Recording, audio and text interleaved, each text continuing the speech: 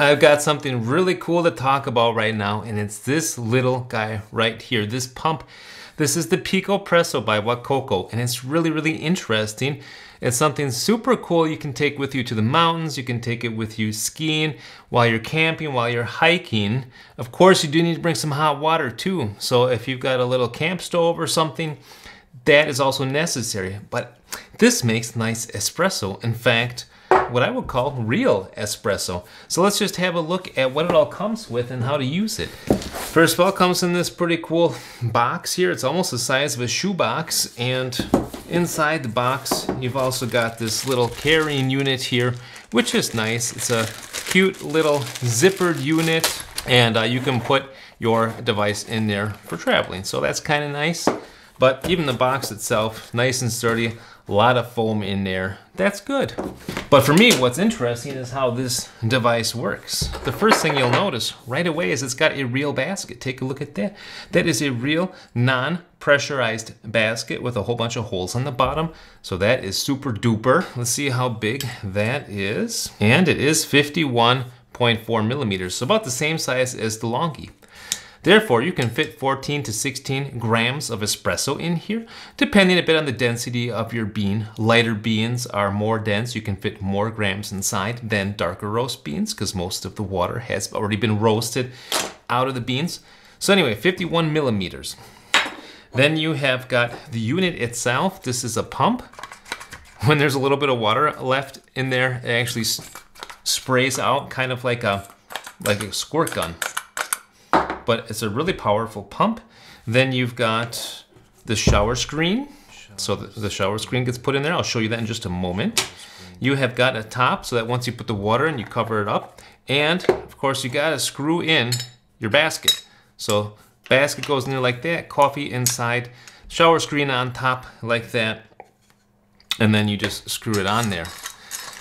So, but you also need puck prep, right? So what do you have to do for puck prep? First of all, once you've ground your beans and put them in the basket, you gotta tamp it. It comes with this nice metal tamper here, which is really, really neat. That is a nice, nice, cute little tamper. Nice and stout. Comes also with the little WD-T. And finally, a little funnel to put on top of your basket, and what looks to be a little tiny baby scoop. How cute is that scoop right there? Really funny. And a couple of covers as well, so that you can warm up your unit. So we're gonna just use this guy one time and see how it works. I've used him myself and I'm quite impressed. I get a kick out of this thing. I won't be bashful about it. It's really quite fun to use. So anyway, let's go ahead and do one thing. Let's warm up a little water and just get this preheated a little bit while we are doing some grinding. So I got this grinder right here. You can also take this with you. You got it set for an espresso grind. And we're just gonna go ahead and put, let's say 15 grams of beans in there. These are freshly roasted beans, less than 1 month old. That's important. 15 and a half. Let's just go ahead and grind that up.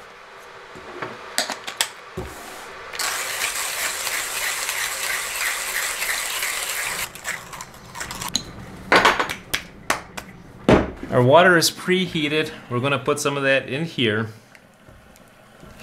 and pump it a couple of times to get it down into the bottom as well. We're also gonna warm up our cup here so that that's not at room temperature. We want that to be warmed up too, so the espresso doesn't get cooled down. Now we can go ahead and make our espresso. All right, so what we're gonna do is put this funnel on top of here. We're going to put our grounds inside. So it's really quite neat. You can use this little WD-T tool here to distribute the grounds a little better. It's just a single needle, but it does help to break up the clumps and so on. Now get ready to see what it looks like coming out, because it's pretty awesome. Okay, so there we have got our basket all ready there, and we're going to tamp it in just a moment. Okay, first I want to empty out the water from preheating. What we're gonna do is take this basket here, put it in the holder, and we're gonna tamp. So let's tamp nice and straight down. Excellent. Just like that. Then we put this shower screen on top of there and just screw it in. It's pretty simple. Getting value from this video? Please take a moment to like and subscribe. And now we're just about ready to pull our shot. You see I've got the thermometer here, so we're gonna measure the shop temperature afterwards. In you go, water. Put the cap on top so that we don't slosh the water all over and so it stays warmer. And now we can start with our extraction. So all you gotta do is pump it. The good thing about it too is you get a bit of a hand workout by doing that pumping on your own. Oh, there it starts to come there. Oh, there we go. So now now I have to aim. Can you see that coming out? How cool is that? That is so neat. I'm making a little bit of a mess because I'm trying to get it on camera, but it just looks so neat coming out of there. And you can see it is full crema. It is full crema so far. So that is really something else right there. This is so much fun to use.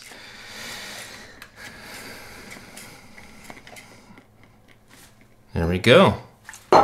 So there's our shot right there, full of crema and looks delicious. Let's see how hot it is.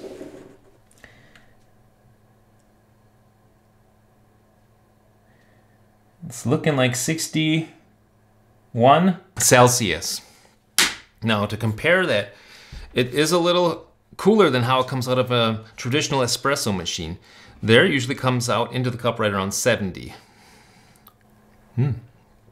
But still a nice extraction, something that you could really call an espresso. It might be just a little on the cooler side, but even still, to come out at 61 degrees is pretty good, considering that this doesn't have any heating element in there. Of course it can't, so it's a good thing to warm it up ahead of time and then add the water right away, and you'll be able to get in between 60 and 62 degrees, somewhere in there. And with a medium to dark or darker roast, you can get a nice extraction out of it as well. You can get some of those chocolates out of the beans and some of that bitter sweetness. So yeah, it's a tasty shot, and the best thing about it, it's portable.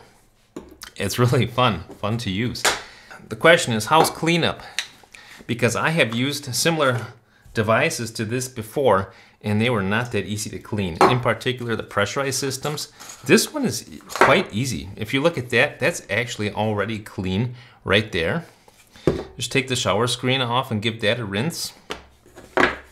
Then you got the basket here. All you have to do is just plop out that puck. Just like that, there's the puck. And give this a rinse, and you are already in business. It's that simple. So yeah, cleanup is really a cinch. All you really have to do is just rinse them off with water or dip them in water if that's all you got. Same thing with this basket, and they clean off easily. You can dip this off too. So there you go. We are already set for the next time that we're going to make an espresso. Very nice, very convenient, easy to clean up, and a heck of a lot of fun to use. I think there's a reason that this is such a good seller, and that's because it just simply does a nice job. Comes with everything that you need besides a grinder and of course a heating element.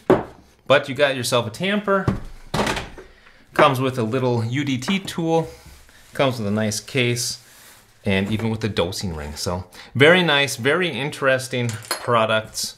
And I'm gonna be taking this with me on my next camping trips. And at the end, everything fits together as well. Super convenient. Screw that on the bottom. Then all you got left over is the funnel and the tamper. Those can go in the top. Really, really neat. Top screws on.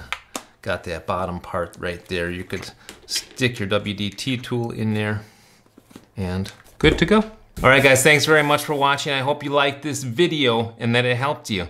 If so, give it a like. If you thought it sucked, give it a thumbs down. Whatever the case, thanks for being with me, and until next time, happy coffee drinking.